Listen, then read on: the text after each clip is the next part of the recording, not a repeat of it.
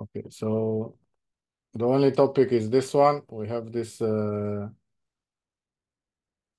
PR. I think you said that you were going to look at it. It's running. It is running as part of the unit test, if I understand correctly, and it looks. I looked at it, and it has documentation, and I think it's pretty clear. And if there is additional clarification, I think we can continue working on it as a follow-up. And I think Ale was aiming to have this in before the feature freeze, although I'm not really sure that it's supposed to have any. It's related to the feature freeze, but that part I'm not an expert in. So what do you think? Do you think it does? I mean, it cannot get in after the feature freeze. Do you see a problem with it? Any input will be good. Well, we need to be exception, right? It's not production, so that's why I'm not sure it is related to feature. It's not a feature of the product. It's a tool to protect the API changes. So I'm not seeing the relation to the feature freeze, but I don't. Yeah, that's true. Do we need it in 1.3 that badly?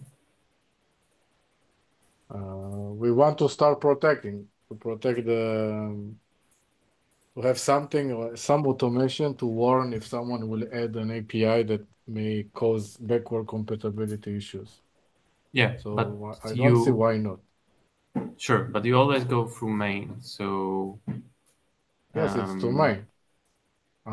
yeah, like if you merge it after the release, it needs to go to main. So if you do incompatibility change, it's basically as it would you as if it would you doing it for 1.3. So you are basically protecting it. Does it make sense? Ye- Oh, that was complicated. Yes, but the question is why delay it another? I mean, yes, you're right. We could immediately. You didn't. There was no branching yet, right? Or was there? No, there was no branching. No So bridging in it. Yes. yeah, why should we wait? Because the point here is that someone may still add things to the like fix stuff in the stable branch that we will open, and then no one will protect it. So having protection for the 1.3 already will be nice. And Yeah. we will learn Yeah. if this is Just happening.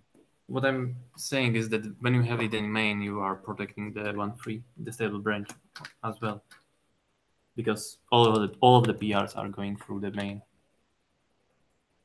Yes, in theory, yes. Yeah. It's In not theory, of always course. correct, but in theory. Because someone can add it in main, and then when he backports, he may change stuff. We don't know. But the question is, why should we wait? What is the reason to wait here? It's per what I saw, even if you find a problem, you can just stop it. No, Like I, you I can don't keep. think I don't think there is a reason to wait. I'm just yeah, can't guarantee that I will make it today because some other stuff are just popping up as well Okay. that I need to attend. So cannot promise anything. Okay. And do you think the feature freeze will be on time tomorrow? Yeah, I think I so. mean, Yes, okay. more or Okay, less. so in my opinion, it can get in even to the stable branch with because it's not really a feature that affects production, just a tooling. So if you not make it, then we could ask for an exception. And as you say, like if we not get a backward co- a backward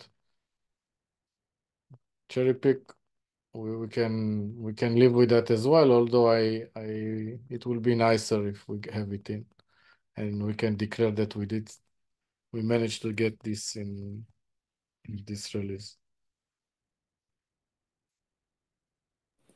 Yeah. I just need to have a look how we actually approach this, like how we can generate the data and such.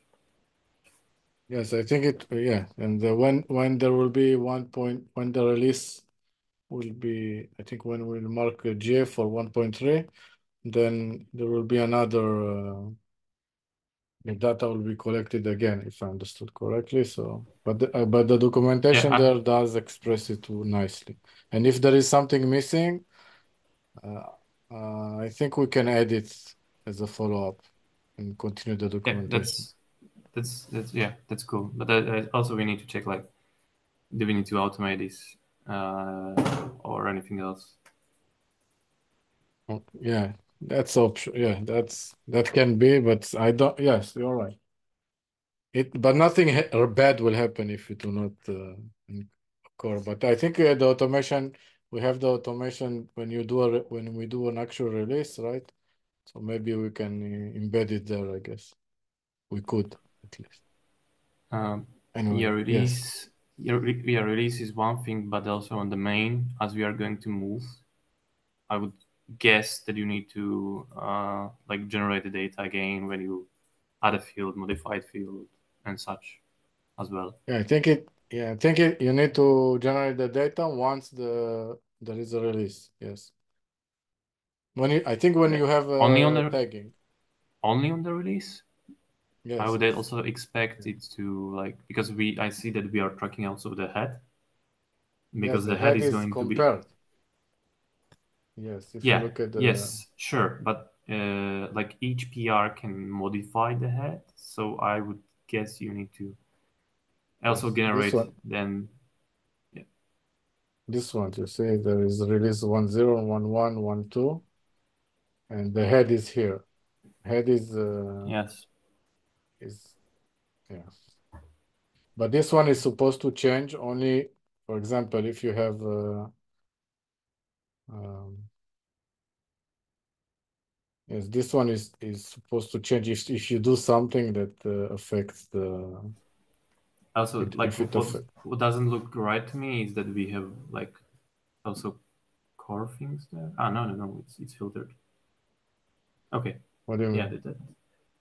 I was worrying that we are also carrying the, like, Kubernetes objects and such, but it seems like we only have what we need. Yeah, maybe Yeah, maybe this question what you I can ask have a look about the now, and let's okay. see if I get to parse it in one go, and if Okay. so, I can actually approve it. I think that the main documentation is this one.